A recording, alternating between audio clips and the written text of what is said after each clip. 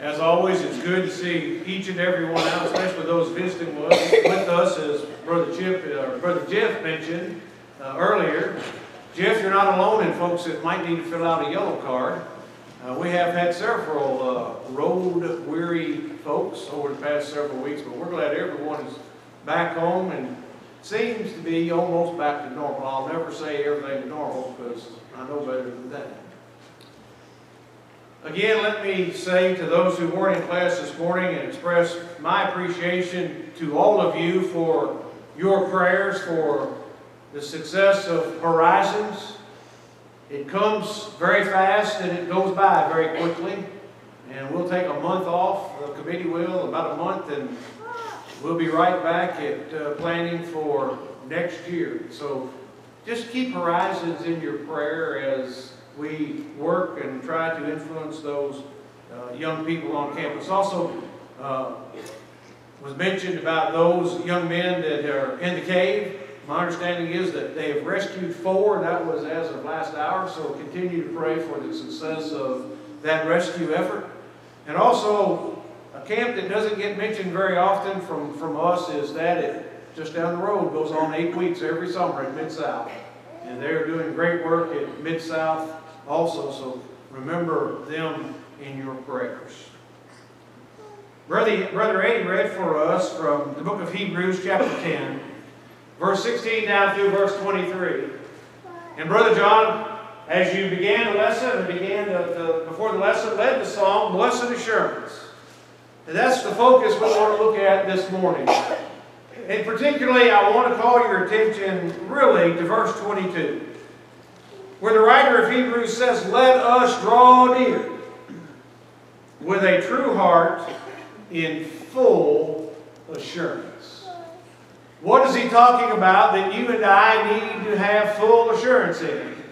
He's telling us that each and every one of us needs to have this confidence, if you will, and we need to have the confidence in the things in which he has mentioned in verse 16 and following, where he speaks about the fact that we need to enter with boldness into that holiest place by the blood of Jesus Christ.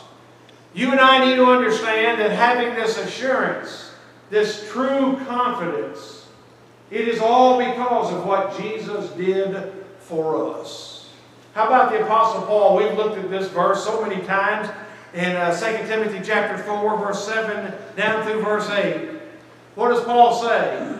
He said, I have fought the good fight. I've finished the race. And what does he say? He says, I'm ready. I know there is a crown waiting for me. Paul's confident because of the assurance he had through Jesus Christ that his fate would be eternal life. And therefore, earlier in the book of Hebrews in chapter 3, we also can read of that same confidence. And you and I need to hold on to that confidence. And how long do we need to do it? And I'll talk about that tonight. I'm changing my sermon, by the way. Tonight's sermon will be based in Revelation chapter 2, verse 9 and verse 10, as we talk about our commitment to God. How long do we need to have this assurance? How long do we need to have this confidence that is spoken of in Scripture? It must be until the very end, all the way until the end of our life. So this morning, as we think about this blessed assurance, how is it that we can have full assurance? And I'm just going to be up front and honest with you this morning. You better write fast. I am not going to read all these passages of Scripture. It's not my job to read to you. My job is to speak to you. So I will encourage you, if you're taking notes, to write down the Scriptures and go back and look at them. But we can have this full assurance. In Hebrews chapter 10, verse 22, the verse that we've already looked at, we can have this full assurance of faith. And when you think about what he means as he speaks of this full assurance of faith, let's also understand that anything that we do that is done without confidence, that is sin. We need to be bold and confident in all that we do in our life. if we don't have trust and a loyalty to what we're doing, that confidence, then you and I surely will be ones who fall short. And you think about the Apostle Paul. Go back to 1 Timothy chapter 1 and look at verse 8 down through 12. And I believe that might ought to be 2 Timothy chapter 1 that we talked about in our class. Paul was not ashamed of what he had gone through. And the reason he wasn't ashamed is because he had the assurance of that which was to come. You and I need to be confident that we have access to our God and to our Father. You see, when you go to John chapter 14 and verse 6, Jesus says, in reply to the question, how do we know? We don't know the way. Jesus said, I am the way, the truth, and the life. Brother, we need to be confident in that statement. We need to understand that it is that truth, that Jesus is who He says He was, so that we can have full assurance. But as we continue thinking about full assurance, you and I can have a full assurance of understanding. Someone said, wait, Brother Ray, wait a minute. There's no way that I can know everything there is to know about Scripture. Technically, you would be correct. Technically, you would probably be correct that you may not have a full knowledge of everything that Scripture says. But you can have a full understanding. And the full understanding is that Jesus loved you, that Jesus came for you, that Jesus died for you, and that Jesus was resurrected from the dead so that you might have hope. That is what the understanding is. Everything else in Scripture leads us to that conclusion. And it leads us to the understanding of why people suffered in the ways that they did. When we go back into the Old Testament, we will see that. We will see that the people lived, and yet they had confidence in God. Although many times their lives did not exemplify that.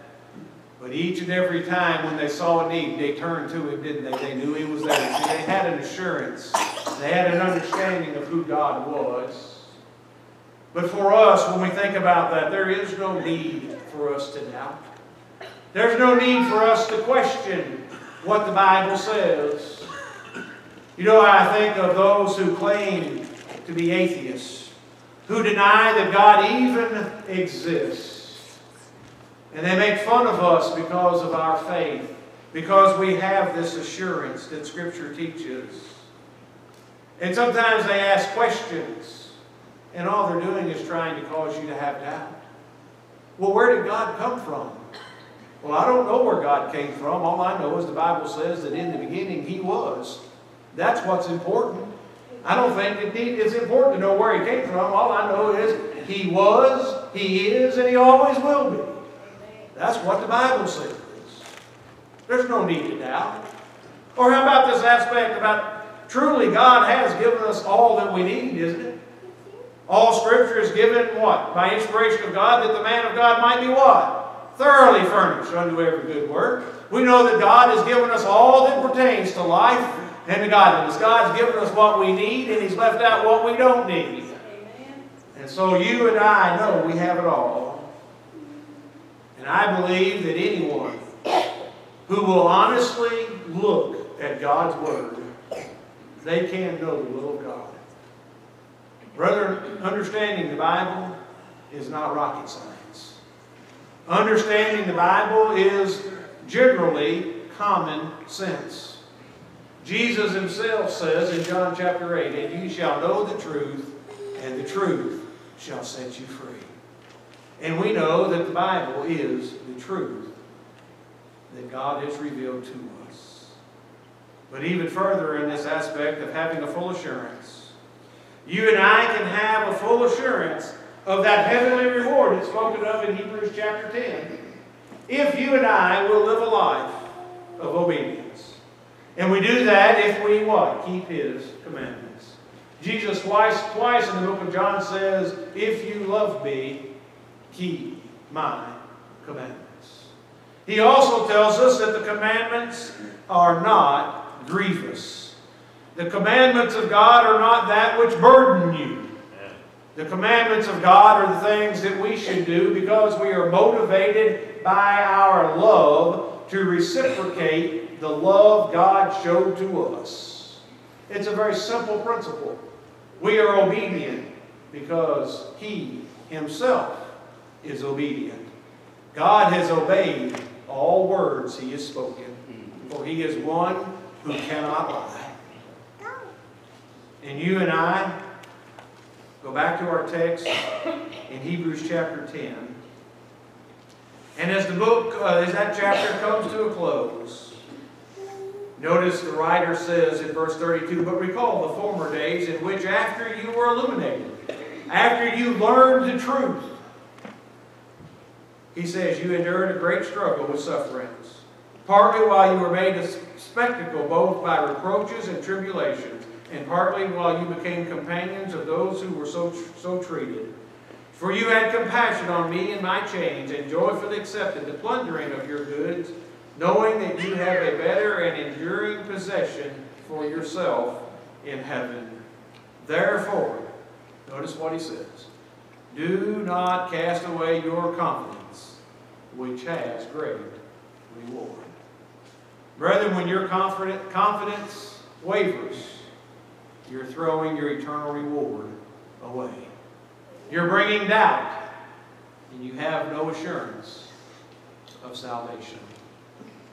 But you know, I go on, and secondly this morning, I have to ask myself, how do I gain confidence? How is it that I can gain this confidence to know about that assurance? I guess is the best way to put it. How is it? Well, the very first principle is draw close to God. Be close to Him. And you become close to Him when you abide in Him. We understand that God helps us. How does He help us? He doesn't help us in a miraculous way, but He helps us when we pray. You see, God is always there for us. Remember, He promised, "I will never" what? "Leave you nor forsake you." I know some of you are probably getting tired of hearing me preach that statement. But brother, we need to be confident in the fact that He won't ever leave. That it's us who leaves Him. Amen. We know God will help us. And we'll talk about prayer a little bit further in a moment. But you know, confidence often comes from within ourselves, we think. But does it really? You know, in this physical life, I understand sometimes confidence comes from within ourselves. Let me give you an example. Not too long ago, Kay and I went to the store and we bought the little guy a flotation device, a life vest. It has two little things that go on his arm, and it has a belt that goes around it. He got in the pool for the first time with that on, and he didn't want to leave Kay at all. He wanted to be right there because his confidence was in her and her ability to keep him safe. Fast forward till yesterday. Well, actually, we could fast forward 10 minutes after he was in the pool that day. He didn't want to have anything to do with anybody that was in the pool. Why? Because he gained confidence in knowing what he had would sustain him and support him. Oh yeah, he still jumps on your back and tries to push you under the water and hold you under. Yes, that's expected. But he is confident in his ability. Now, he'll face another test in a few months or next year when that flotation device is taken off. What will he do?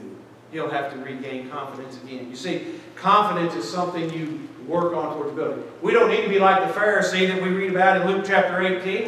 Was he not one who trusted in himself? As he spoke and he went into the innermost parts of the temple, and what did he, as he prayed? He prayed, Lord, basically, and I'm going to paraphrase it. Is it okay if I paraphrase this prayer? He says, Lord, you're so lucky that I serve you. You ought to be so glad that I am on your side. You ought to be so happy that I'm not like that sinner, the publican that's afar off. I'm so much better than him. He had no confidence. He had no trust in God.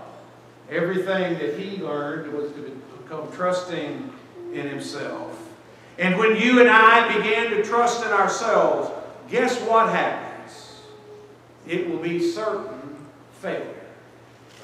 When we begin to depend on our own thoughts and our own ways, disaster comes. Why? Because God's ways and God's thoughts are higher than our ways and our thoughts. The Bible says that our responsibility is to fear God and keep His commandments, for this is the whole duty of man.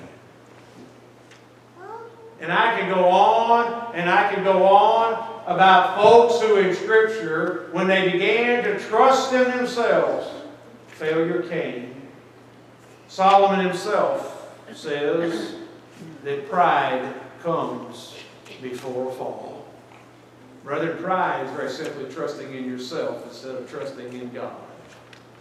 And when I think about our lives today, when I think about folks who know they need to respond to the invitation of Jesus Christ, far too often it is their pride that keeps them in the pew instead of walking to the front and asking us to help and to ask God to help them. Failure will come. But then as we move forward in this gaining confidence thought, this confidence gives us a boldness to speak. And when I think about boldness, we have examples in Scripture of those who would speak boldly. How about Peter and John? Did they speak boldly before the court? Were they willing to stand up and say, we've got to obey God, rather than being, brother, that took some boldness to say, we're going to defy whatever you, the court, says. We're going to listen to what God says. Oftentimes today, though, we have people who won't speak with boldness. Amen. They will speak, well, I'm going to listen to what my parents said. I'm going to listen to what my grandparents said.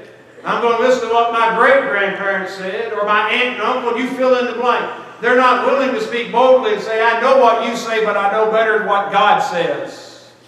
And it's more important for me to obey God than to obey you when it comes to salvation. How about Paul? Do you believe Paul spoke boldly? How many times was Paul in prison? How many times was Paul in prison because he spoke boldly and would not back down from preaching the truth? You know, you go on in those examples in the book of Acts. And even when he writes in his letters, he speaks to those congregations that he writes to and the individuals he writes to. Paul speaks very boldly. I think of how his bold speech came out in 1 Corinthians when he talked about the brother who was in sin and what needed to be done. Paul spoke boldly against the error that was being taught. But how do we gain confidence? You see, that confidence comes when we trust in God and we will speak His word. But then next, when I think about gaining in confidence, we gain confidence through our prayer life. We have confidence to ask. Should we be confident in asking God to help us? Should we be ones who would be willing to turn to Him in our time of need? I know it's not up there, but I'm thinking of James chapter 5 and verse 16. The effectual, fervent prayer of a righteous man avails much. Our prayers are addressed to God. Those who are faithful, when they will address God on our behalf, and we will address God on our behalf, He will hear and He will answer. You've heard me say it before. I don't have to tell you, I don't have to tell this group of individuals in South Jackson, I don't have to tell you about the power of prayer, because you've seen what prayer can do. And you haven't seen it just once or twice. You've seen it over and over and over and over again. I don't even know how many times you've seen it. But we can have confidence, and we can build our confidence when we ask God. And let us be confident that when we ask, God will provide and God will answer us. You see, too many times when we pray, instead of being confident, when someone says, and let's use the example of someone coming forward and repenting of sin. And they ask for sin, and then someone might ask them later, how do you feel? Do you feel like your life is going to be changed? And I've heard people say, well, I hope so. Or I think so. That's the wrong answer.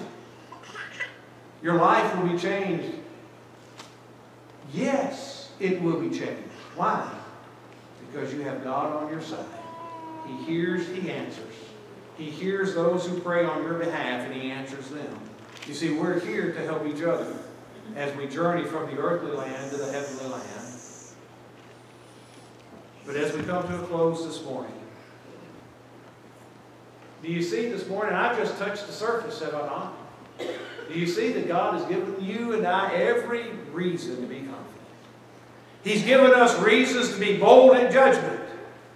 He's given us that confidence that we can stand before Him and that we can assuredly hear Him say, well done, thou good and faithful servant. How do I have this confidence? How do I have an example of God giving us this reason? Because He sent His only begotten Son, the high priest, who can sympathize with us, as the book of Hebrews says, that He was tempted in every point like we are. Don't think you're going through something that Jesus didn't go through. Amen. Jesus has gone through it all. Why? So that we can follow in His footsteps. God's greatest desire is that all will come to repentance and none will perish. 2 Peter chapter 3. So when I think about how we close our lesson, and as I look at verse 22 and 23, verse 23, let us hold fast the confession of our hope without wavering, for He who promised is faithful. God is faithful. You can be assured that God will give us the reward in eternity when we live for Him in this earthly life. This morning, we may have one here who's not a member of the body of Christ. And through hearing your word preached, you develop faith in that word. You are at the beginning of your assurance, the beginning of your confidence. And you know this morning that you need to make a change in your life. You know that you need to leave the way that you have been living and begin to live the way of God, repentance. And through that repentance, you are willing to take the steps to come forward and to confess the name of Jesus as the Son of the living God. And after that confession is made, you will be buried in the water of baptism, where your sin will be washed away. And as you rise out of the watery grave to begin the new life, from that moment forward, you can have that blessed assurance that comes from the promise of God. Or this morning, maybe you've forgotten about that assurance, and you've allowed your life to fall back into the way of sin, the ways of the world. And this morning, I'm thankful God has a way that you can renew your assurance and renew your confidence. By coming from where you are, repenting of sin that's in your life, confessing the sin before this assembly and the God of heaven. Let your brethren pray with you, pray for you. Let us help you. Let us assist you in that journey. You see, we all need encouragement. We all need help from time to time. Don't let pride get in your way. Ask. Just ask. This morning, what is your need? Only you know. Our prayers, you come to the front. Make your need known while we stand and while we sing.